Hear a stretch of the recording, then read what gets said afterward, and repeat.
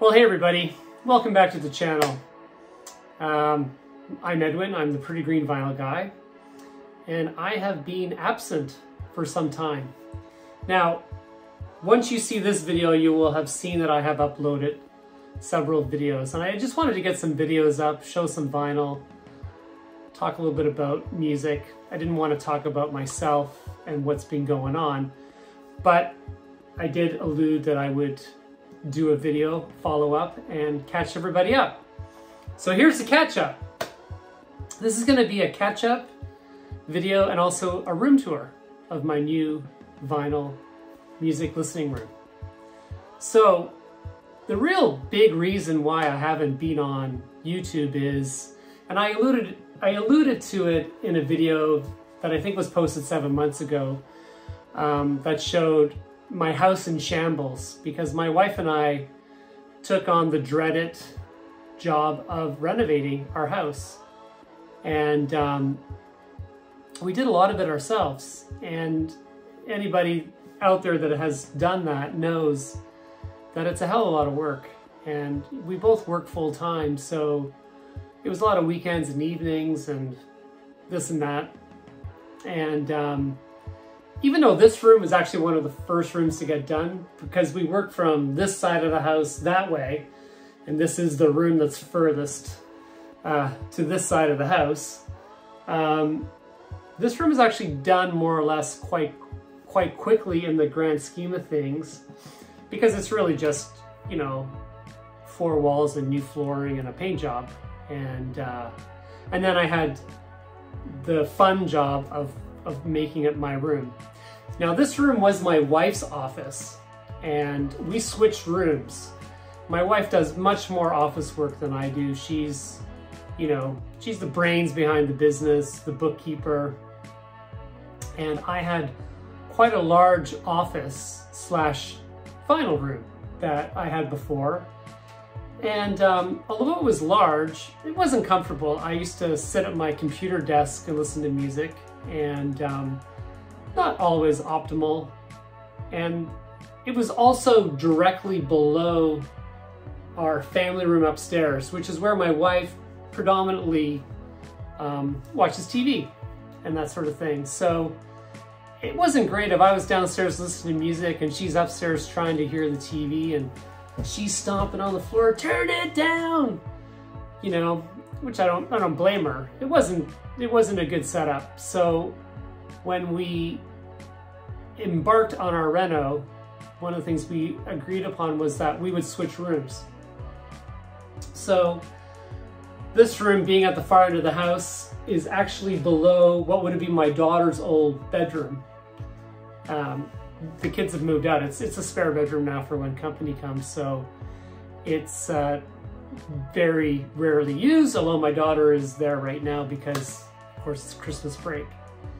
Yeah, so that was the main part of why I've been missing in action. It's not that I didn't want to make videos anymore. It's not that I didn't enjoy it.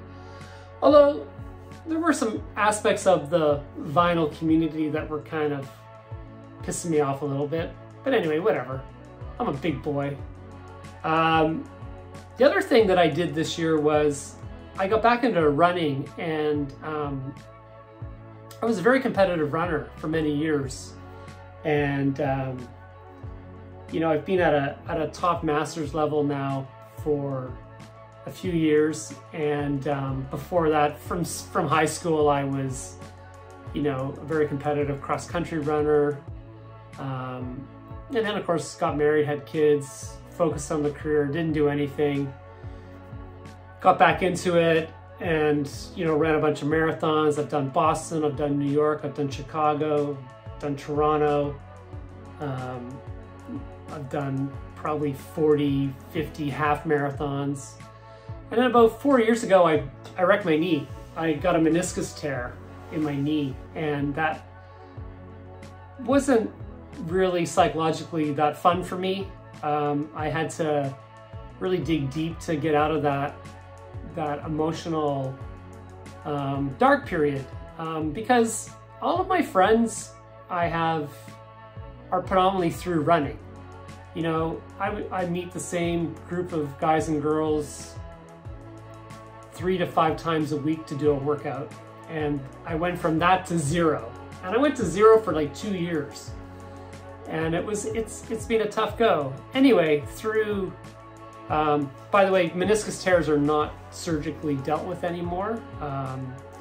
You can do a lot of, you know, stuff in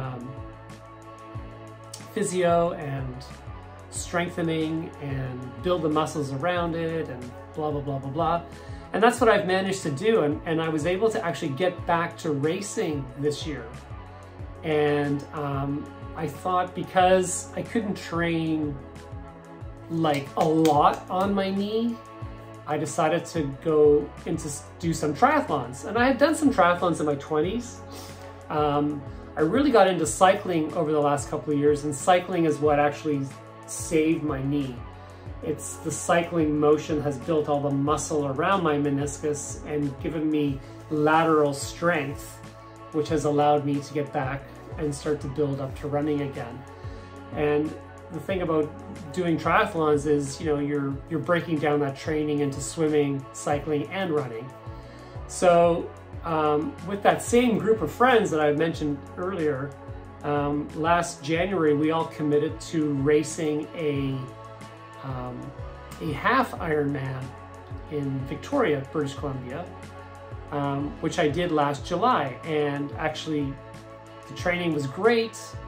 I did kind of re-injure my knee a little bit late into the training, and I had to back off the running, which showed in my time for the half marathon.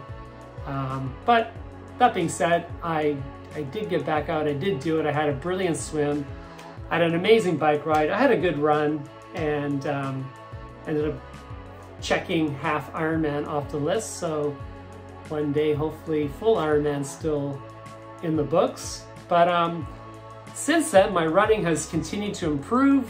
And for Christmas, I bought myself a new treadmill, which is designed for you know, bad knees, poor joints. It's got a more flexible running surface. That combined with my continued physio workouts and my strengthening and my cycling, and even with the technology in shoes, I've been able to actually get back and build up my running stamina again. And pardon me, and I'm hoping to continue with that. So anyway, you guys are bored to tears. Probably half of you have turned this video off, but that's the update. And I'm only saying this because a lot of you very kindly reached out to me and asked if I was okay, or, you know, sometimes I check in on some of the live streams and I'll make a comment and people are like, oh, we miss you, we hope you make videos, and I really appreciate that. And it's just really a way to overall say thank you to all of you for all of your kind words and all of your, not really concerns, but thoughts, your thoughts of me. And I really appreciate that. Anyway, room tour. So the room is set up. It's probably 99% done. Along with the room came new equipment, and I'm going to talk about that. The only thing that has remained the same is my good old Marantz 2250 receiver.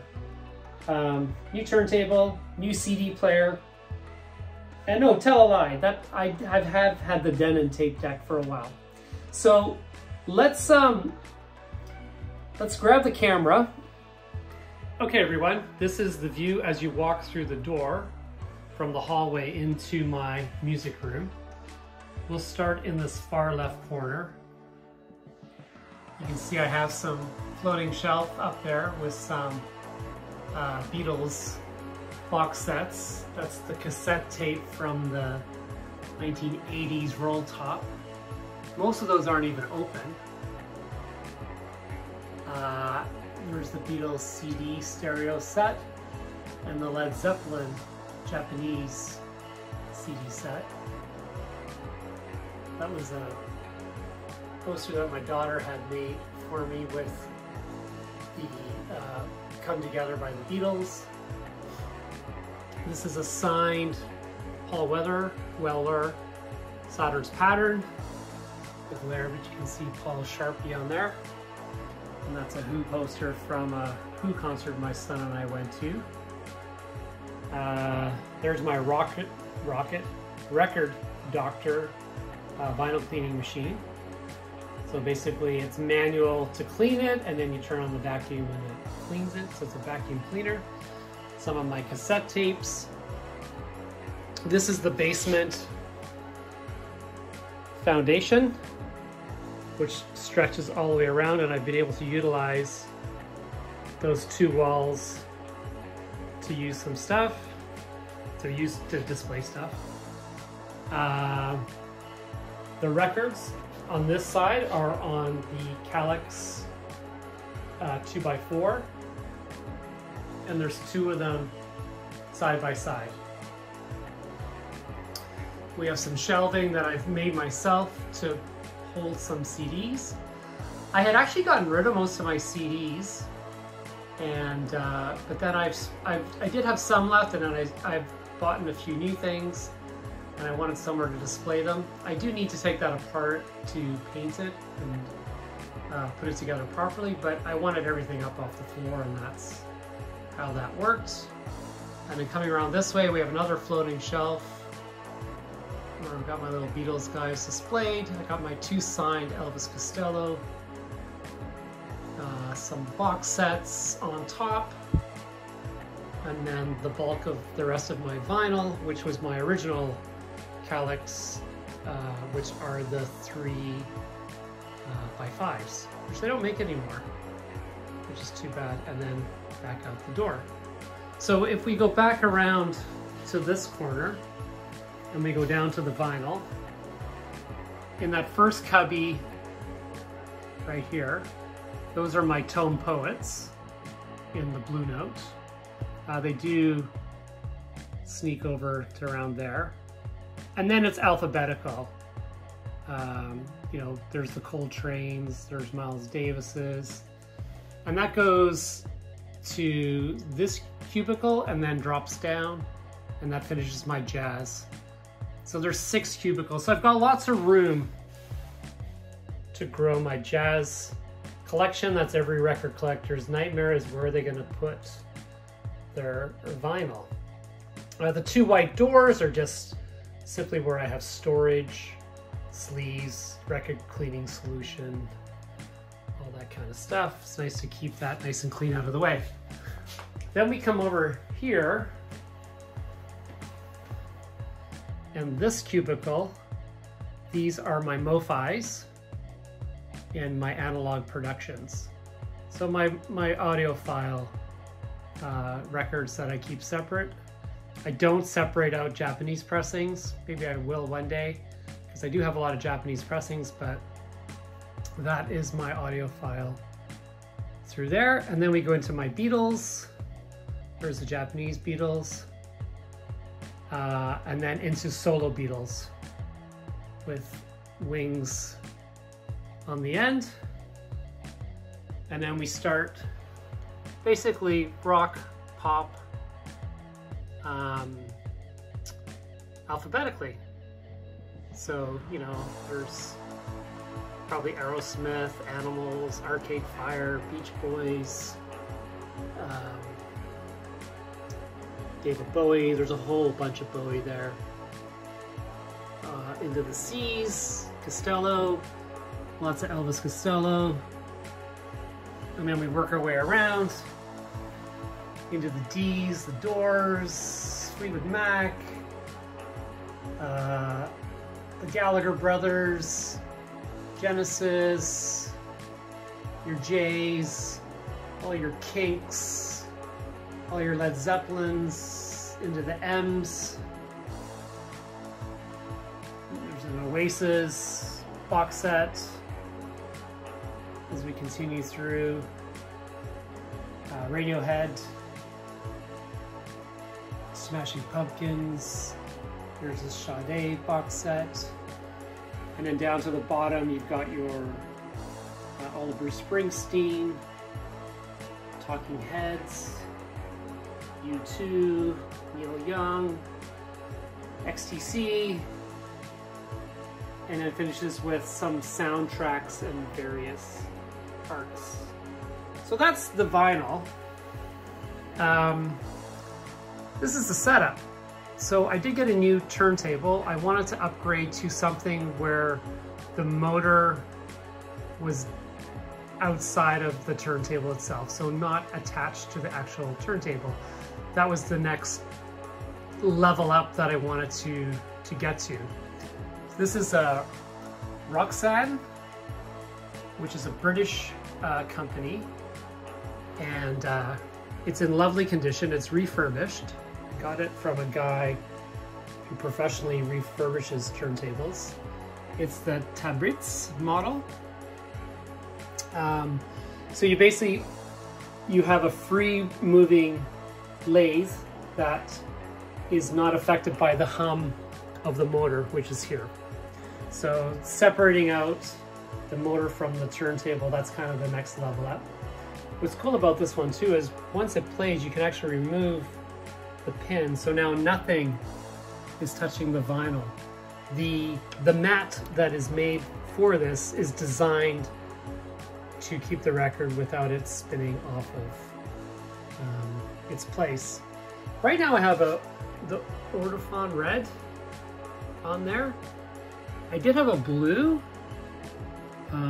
but I think there's too many hours on the blue and the red's actually sounding better. And then of course we have my Marantz, the 2250. This is the rose gold, although the light doesn't show it right now, so it's a bit of a rarer faceplate. I have had this for a number of years. It still gives you that rich, warm Marantz sound. Everything works perfectly. I took it apart and cleaned everything myself in the summer, and that was my first go at that from a couple of videos, and that went very well. I was starting to get a bit of scratchy on the volume, and it was very easy to fix myself. And then we go down to the Arcam CD player. This is an audiophile rated CD player. This is the CD92. It does have a little scratch right there. But if you want to take your CD listening to the next level, I highly recommend getting into something a bit more audiophile quality. It plays every type of CD known to man. I had CDs that my other CD player couldn't read. This has no problem. It also came with a remote, which makes it fun just to lay down and relax. And then last but not least, I have my Denon cassette tape player. This one's unique as it has the door that slides out like so. Also a very highly rated. And then we have our acoustic research. These are the AR4s, which are new speakers that not new, they're old speakers, but new speakers for me. And I got them up on these little shelves to get them up off the ground. I'd like to get some nice speaker stands. I've been hemming and hawing over different ones, but I haven't gotten anything picked out just yet. Yeah, so that's the setup as far as the music. And then yeah, you can see I've got some CDs built all through here. Just put that down. And yeah, so some things like that are collectible.